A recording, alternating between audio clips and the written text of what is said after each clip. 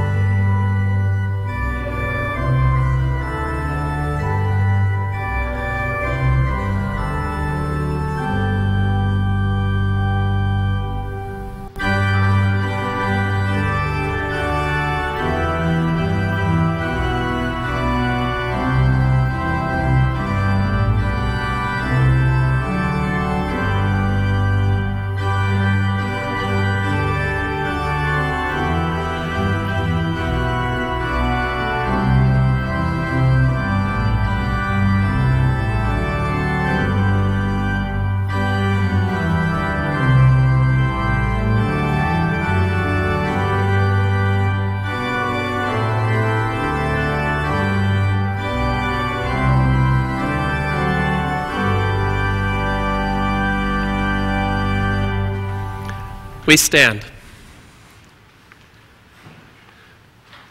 In the name of the Father, and of the Son, and of the Holy Spirit. Amen.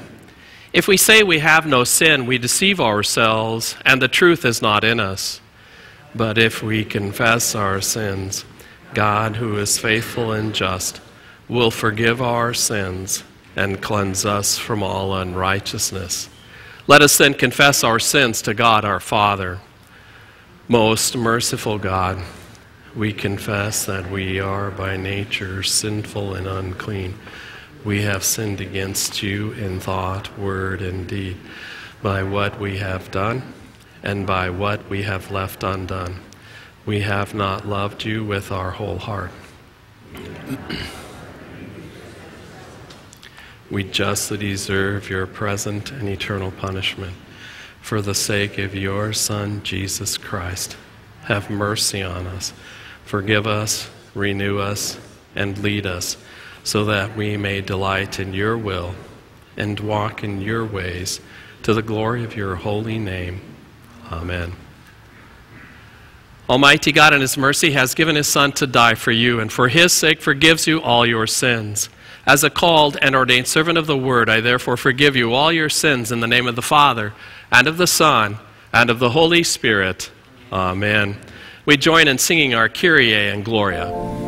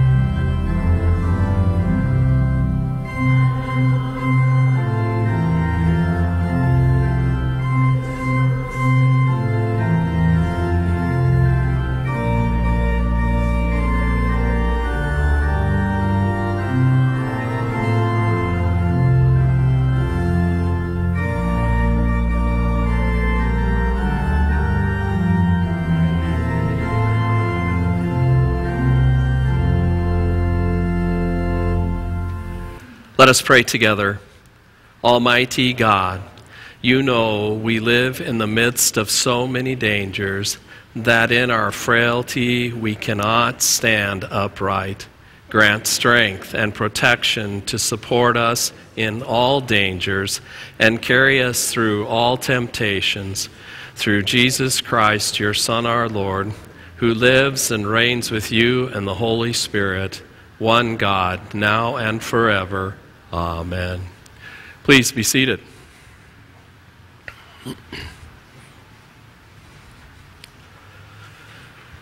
Our Old Testament reading for today comes from the book of Jeremiah, the first chapter.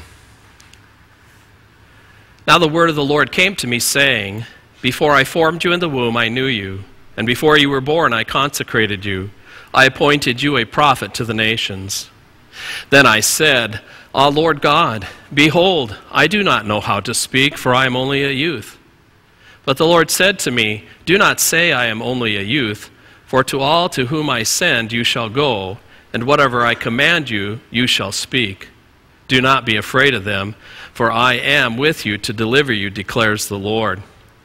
Then the Lord put out his hand and touched my mouth, and the Lord said to me, Behold, I have put my words in your mouth. See, I have set you this day over nations and over kingdoms, to pluck up and to break down, to destroy and to overthrow, to build and to plant. This is the word of the Lord. Thanks be to God. Our second lesson comes from Paul's first letter to the Corinthians, chapter 12.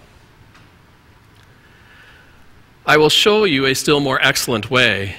If I speak in the tongues of men and of angels, but have not love, I am a noisy gong or a clanging cymbal. And if I have prophetic powers and understand all mysteries and all knowledge, and if I have all faith so as to remove mountains, but have not love, I am nothing. If I give away all I have, and if I deliver up my body to be burned, but have not love, I gain nothing. Love is patient and kind. Love does not envy or boast. It is not arrogant or rude. It does not insist on its own way. It is not irritable or resentful. It does not rejoice at wrongdoing, but rejoices with the truth. Love bears all things, believes all things, hopes all things, endures all things. Love never ends. As for prophecies, they will pass away. As for tongues, they will cease. As for knowledge, it will pass away. For we know in part, and we prophesy in part, but when the perfect comes, the partial will pass away. When I was a child, I spoke like a child. I thought like a child. I reasoned like a child. When I became a man, I gave up childish ways. For now we see in a mirror dimly, but then face to face. Now I know in part, then I shall know fully, even as I have been fully known. So now faith, hope, and love abide, these three. But the greatest of these is love. This is the word of the Lord. We now stand and speak our Alleluia and verse together. Alleluia. We know that Christ, being raised from the dead, will never die again. Death no longer has dominion over him. Alleluia. I will not leave you as orphans. I will come to you. Alleluia.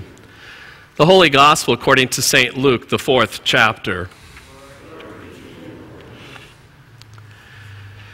Jesus went down to Capernaum, a city of Galilee, and he was teaching them on the Sabbath, and they were astonished at his teaching, for his word possessed authority. And in the synagogue there was a man who had the spirit of an unclean demon, and he cried out with a loud voice, "Ha! What do you have to do with us, Jesus of Nazareth? Have you come to destroy us? I know who you are, the Holy One of God." But Jesus rebuked him, saying, "Be silent and come out of him." And when the demon had thrown him down in their midst, he came out of him, having done him no harm. And they were all amazed and said to one another, "What is this word? For with authority and power he commands the unclean spirits, and they come out." And reports about him went out into every place in the surrounding region. And he arose and left the synagogue and entered Simon's house. Now Simon's mother-in-law was ill with a high fever, and they appealed to him on her behalf. And he stood over her and rebuked the fever, and it left her. And immediately she rose and began to serve them. Now when the sun was setting, all those who had any who were sick with various diseases brought them to him. And he laid his hands on every one of them and healed them. And demons also came out of many, crying, "You are the Son of God." But he rebuked them and would not allow them to speak, because they knew that he was the Christ. And when it was day, he departed and went into a desolate place. And the people sought him and came after him, and would have kept him from leaving them. But he said to them, "I must preach the good news of the kingdom of God to the other towns as well, for I was sent for this purpose." And he was preaching in the synagogues of Judea. This is the gospel of the Lord. Praise to you, O Christ. We join in singing our creedal hymn.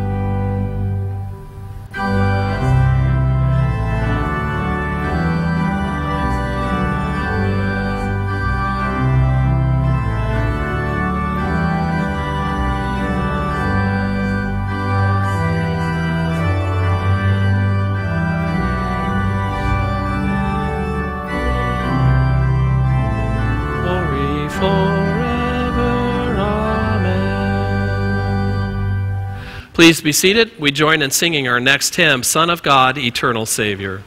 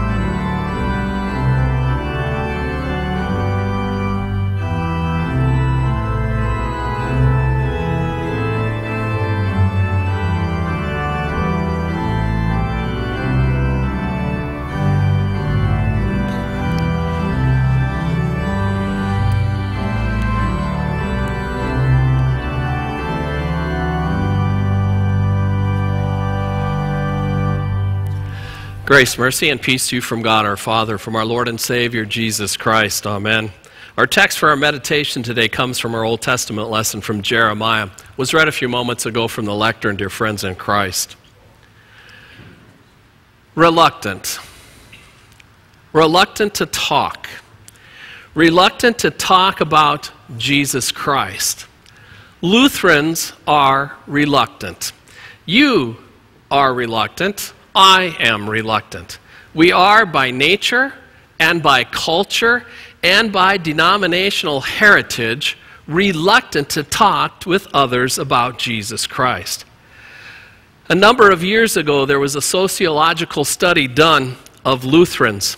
It concluded that 90% of Lutherans rarely or never spoke to anybody about their faith in Jesus Christ. In this study, active Lutheran Christians who attended church 3 out of the 4 times every month, it was found that 40% of these Lutherans never talked to anyone about Jesus Christ. 35% of them rarely spoke about Christ. 13% of them spoke about Christ to their kids about once a month. And 12% spoke among their family about Christ maybe once a week. Only 12% of active Lutheran church members spoke to their family about Christ on a weekly basis. What a devastating commentary that is on the Lutheran Church.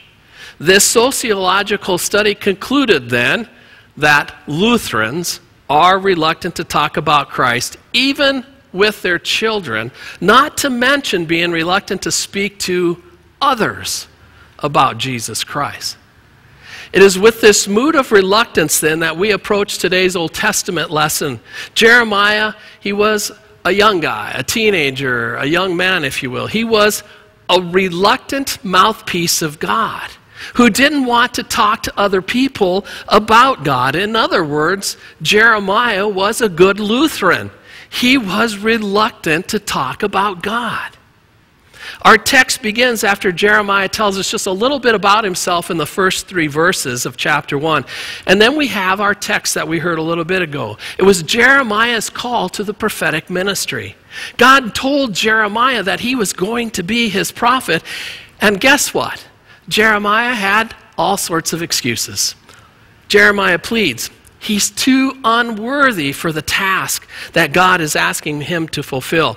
He doesn't know how to speak. I'm too young.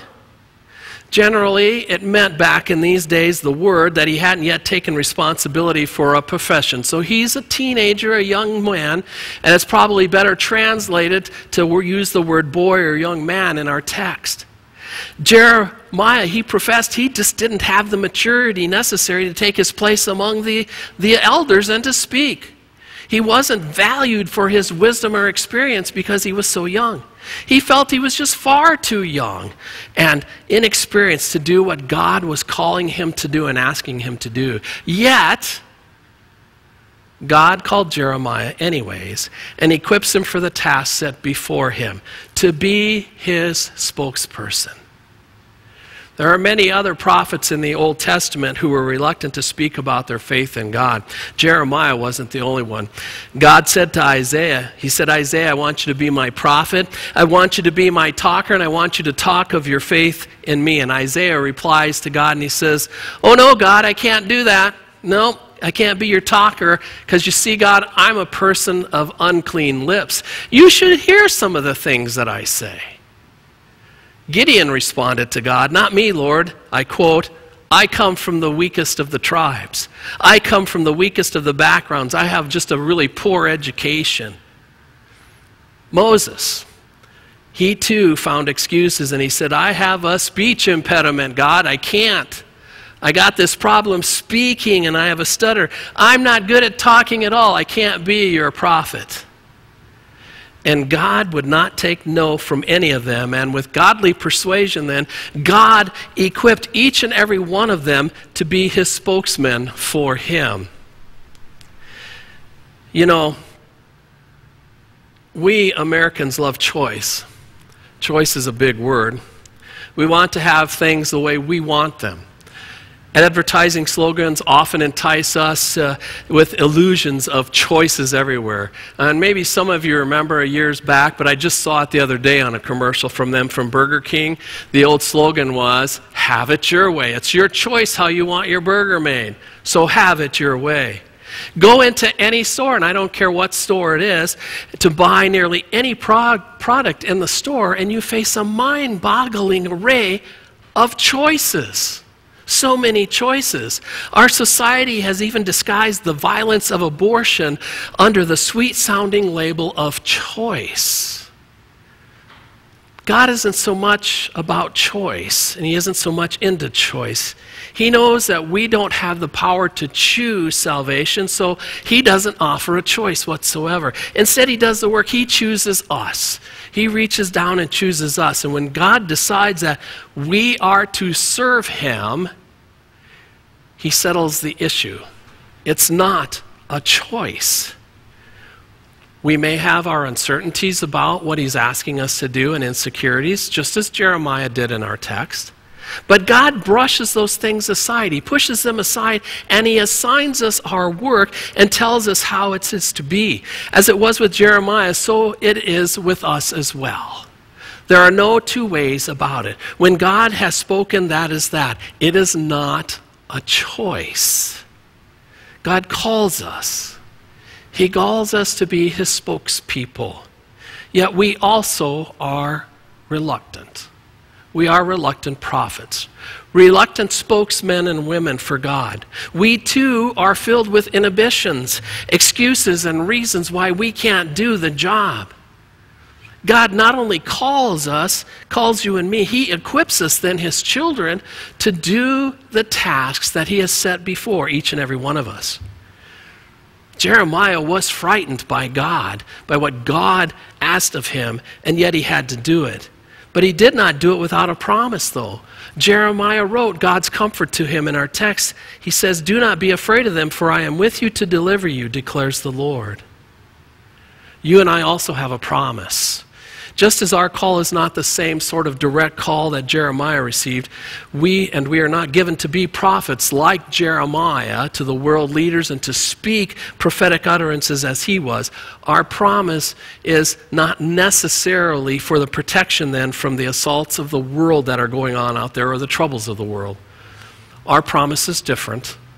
Our promise is the gospel. Our promise is that whatever the world may serve up to each and every one of us, we have eternal life and we will know joy and peace and life beyond death, and we will be free from sickness and sorrow and all troubles. Not every moment we live on this earth is going to be a delight, Scripture tells us. That's not promised anywhere in Scripture. We're just called to be God's spokespeople. We too will need to face the trials and the tribulations in this life, and then face death one day. That's part of the deal. But our promise is that because of Jesus Christ, our sins are forgiven, and come what may on this earth, we have everlasting life and glory and peace and joy set before us because of what Jesus Christ has done for us and given to us. That's called the gospel, the good news of Jesus. Jeremiah wrote, he said, "Then the Lord stretched out his hand and touched my mouth. And the Lord said to me, Behold, I have put my words in your mouth. See, I have appointed you this day over the nations and over the kingdoms to pluck up and to break down, to destroy and to overthrow, to build and to plant." That was the great and terrible work that was assigned to Jeremiah. He had God's work to do, God's word to speak, and it was going to shake the world up. The world that he knew, it was just going to devastate it. You and I don't have that same charge, but we do have God's work to do, and we do have God's word to speak. Our part in telling and the shaking is not quite the same as what Jeremiah had to do, but it is something God has set before us and taught us in His Word and given us His Spirit to both believe His promises and then to do what He has asked us to do. God touches us, and miraculously God uses people like us, like you and me. He uses people as common as we are to speak, to silently talk with our hands, to silently talk with our feet as we go the extra mile. God uses us to do His speaking. God always uses common and ordinary people to do His work. Like God did to Jeremiah, He chooses each and every one of you. He touches your courage, your spirit in your mouth, and puts words into your mouth, and you too become a prophet, if you will, a mouthpiece for the Lord God. This is what happened to Jeremiah. This is what happens to you and me.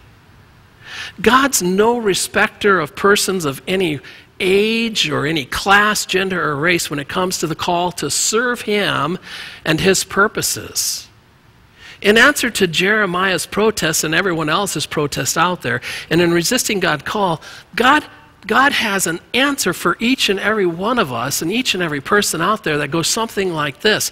I am calling you to do this because I need you. It needs to be done. And with my help, you'll be able to do it. I'll provide you with everything that you need in order to do it. Listen to me and trust me, and I will be with you every step of the way, no matter what. No matter how inadequate you feel out there, God has a marvelous way of using each and every one of you. When you hesitate and you wonder, what can I possibly say or do, remember Jeremiah, who said, "Ah, sovereign Lord, I do not know how to speak, I'm only a child." And remember the words of God then, who reassured Jeremiah with the words, "Do not be afraid, I will be with you." when a task is very simple, do you know what we often say? We often say, even a child can do it. God calls us, his children, to work for him. And sometimes he asks us to do some impossibly difficult things, like sharing the good news about Jesus in our day-to-day lives, like serving others, like helping others in whatever way, shape, or form it might be. You are a child of God by grace through faith, just like Jeremiah. Perhaps you think you have too hard of an assignment. And when you get those assignments and you wonder, what can I possibly say or do? Remember Jeremiah. "Ah, Lord God, behold, I do not know how to speak, for I am only a youth." But then remember those great words from God himself, who reassured Jeremiah and us, saying, "Do not be afraid of them, for I am with you." Amen. And now may the peace of God, which goes beyond all human understanding, keep our hearts and minds in true faith in Christ Jesus, our Lord and our Savior. Amen.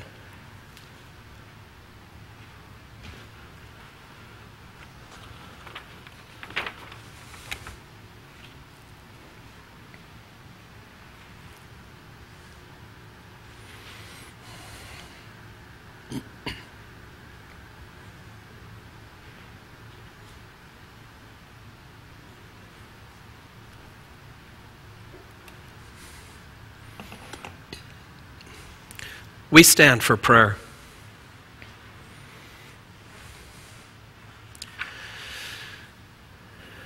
Gracious Creator God, your Son commanded demons, and they obeyed him, so that afflicted people were set free.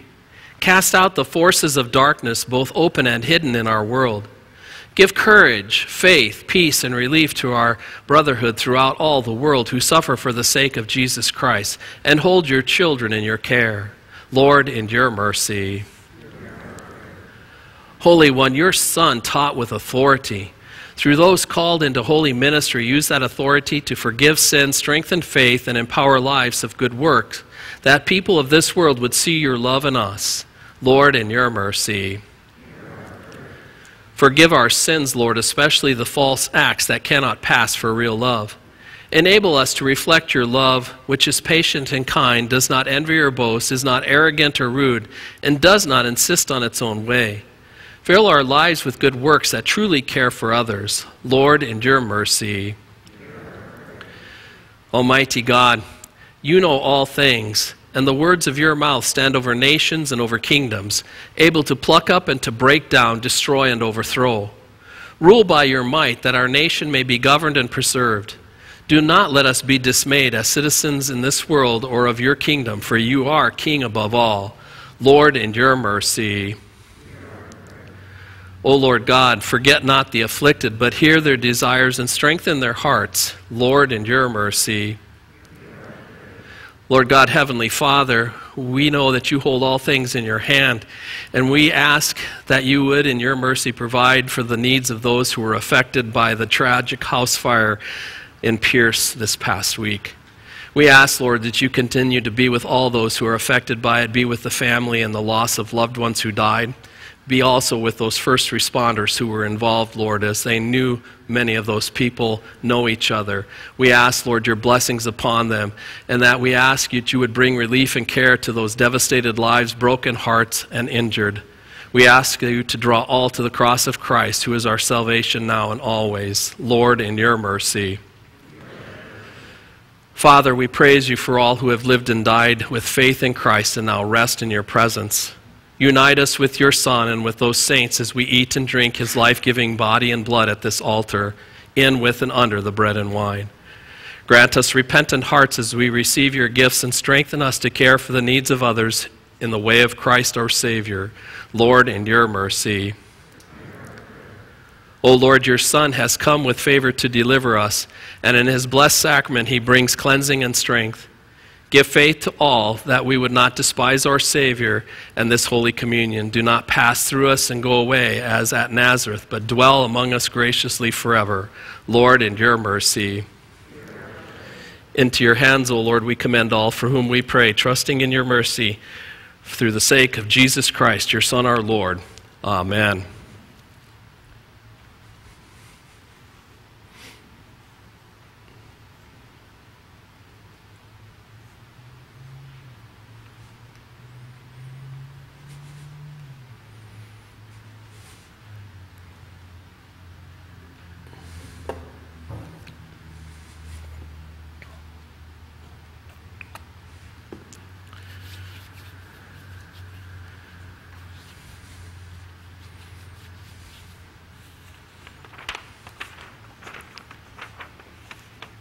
I exhort you in Christ that you give attention to the testament of Christ in true faith, and above all, take to heart the words with which Christ presents his body and blood to us for forgiveness, that you take note of and give thanks for the boundless love that he showed us when he saved us from the wrath of God, sin, death, and hell by his blood, and that you then externally receive the bread and wine, that is his body and blood, as a guarantee and pledge.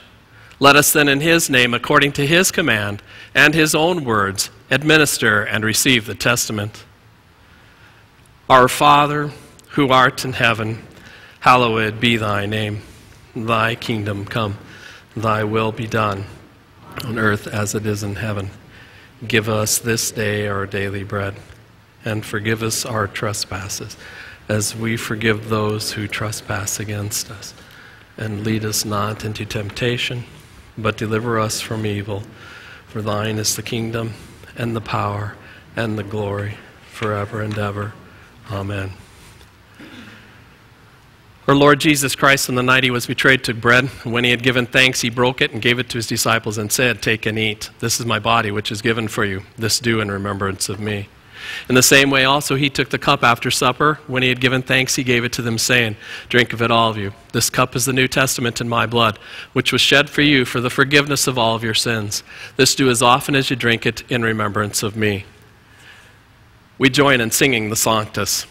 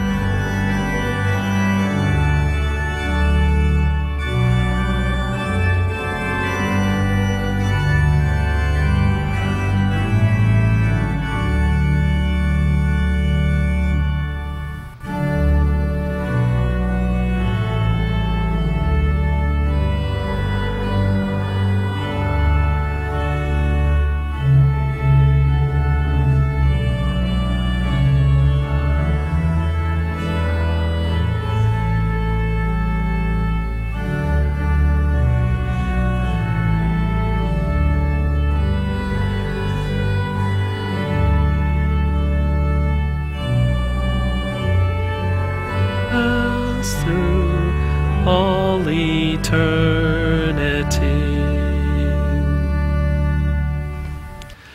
The peace of the Lord be with you always. We join in singing the Agnus Dei.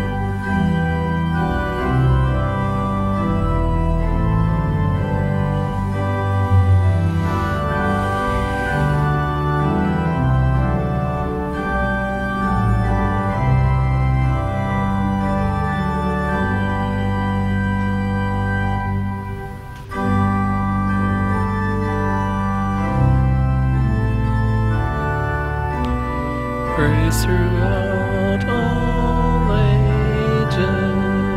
Preserve it for everyone.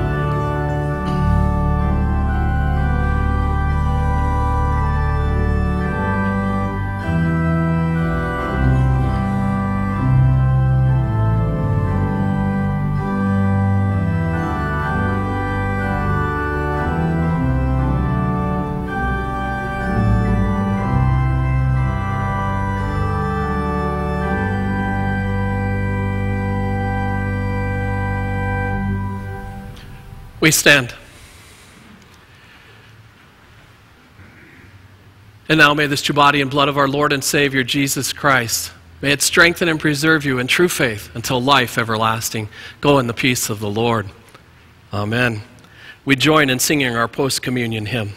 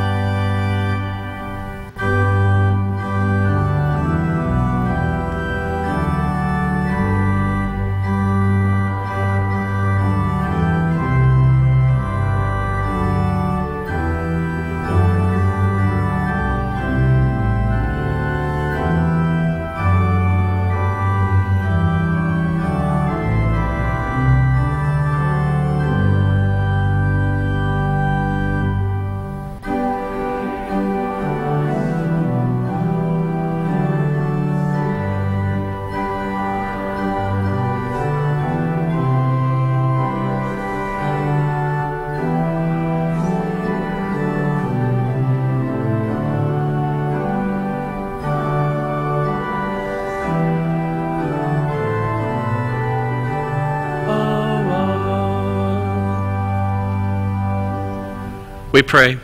Gracious God, our Heavenly Father, you have given us a foretaste of the feast to come in the Holy Supper of your Son's body and blood. Keep us firm in the true faith throughout our days of pilgrimage, that on the day of his coming we may together with all your saints celebrate the marriage feast of the Lamb in his kingdom which has no end. Through Jesus Christ, your Son, our Lord, who lives and reigns with you in the Holy Spirit, one God, now and forever. Amen. Let us bless the Lord. The Lord bless you and keep you. The Lord make his face to shine upon you and be gracious to you. The Lord look upon you with his favor and grant you his peace. Amen. Please be seated as we sing our closing hymn.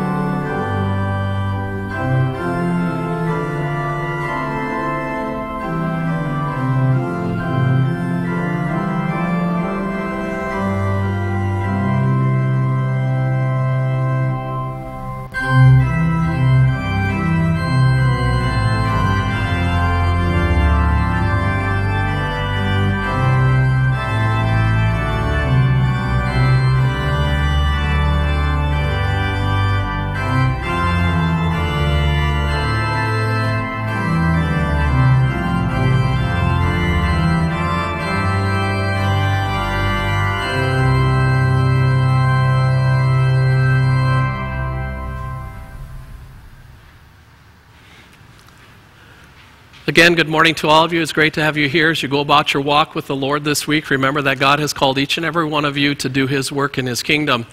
And no matter how inadequate you might feel, he equips you to do whatever that work might be that he calls you to do. You do not have the same work as Jeremiah did to call and destroy and to tear down and to build up, but you do have the call to go out and serve Jesus and his kingdom and for him. So as you go about that walk and you remember that, remember God equips you to take care of that and do it. Have a great rest of the week with the Lord. I'll see you in the back. I'll be standing behind the offering box. I'm not shaking anybody's hand, but I'll be back there and greet you. Have a great rest of the week with the Lord.